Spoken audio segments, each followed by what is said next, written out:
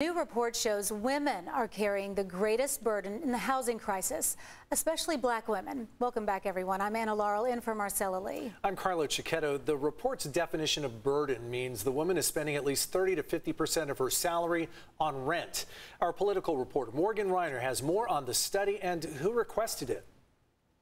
The chair of the Housing Committee asked for the study to be done by the Gender Equity Policy Institute. The head of the institute told me that now that we know exactly who is being impacted the most, all future policies should be directed at them. Lisa Miller helps women in the Sacramento region find employment. We've had customers that were sleeping in their car. They're sleeping in their car with kids. She said she serves mostly black and brown women, and the biggest barrier to employment is housing. Rent just took this giant leap.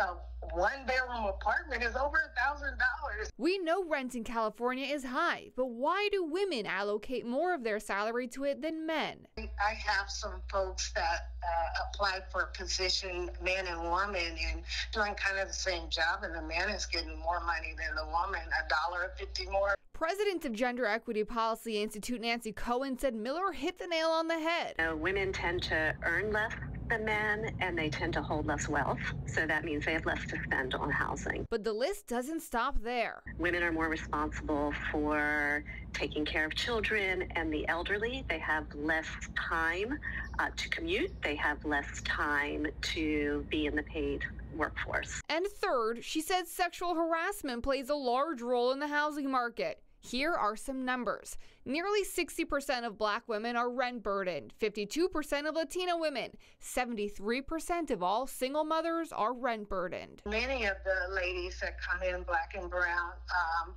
are single parents, and so they don't have that family support or that dad that's paying child support, and so they're really struggling.